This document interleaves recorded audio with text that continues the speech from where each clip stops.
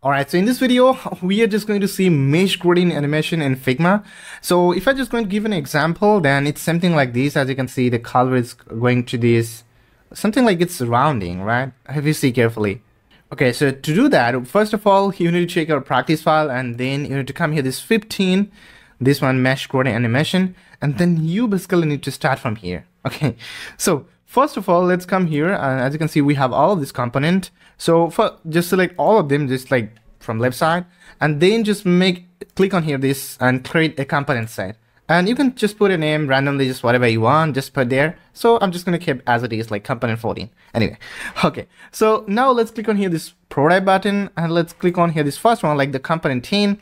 Simply link to the next one and change this after delay into, let's say, 1 millisecond. That means after 1 millisecond, this component to this component, this transition will be happen after 1 milliseconds.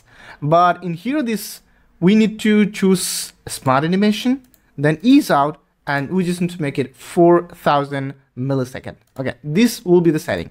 And now go to the next one and go here and change this, click into after delay, let's say 1 millisecond, and this setting will be the same. Let's go to the next one. This change will be, let's say, 1 millisecond, and all of the setting will be the same. And select the last one, drag into the first one. Let's change this into 1 millisecond. That's it.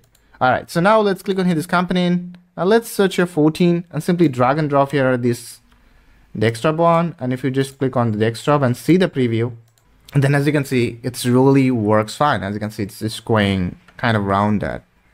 So to set up it, if you see carefully this file, that we just merely changed this element. Let's say every single page have a same thing. Every single page have the same elements. So we just changed the position, and that's why after doing the prototype, we get to see like this type of output. So if you just check all of this file carefully, just check this file, what is there, then you will get to see all of the here, almost like similar things is there, almost similar.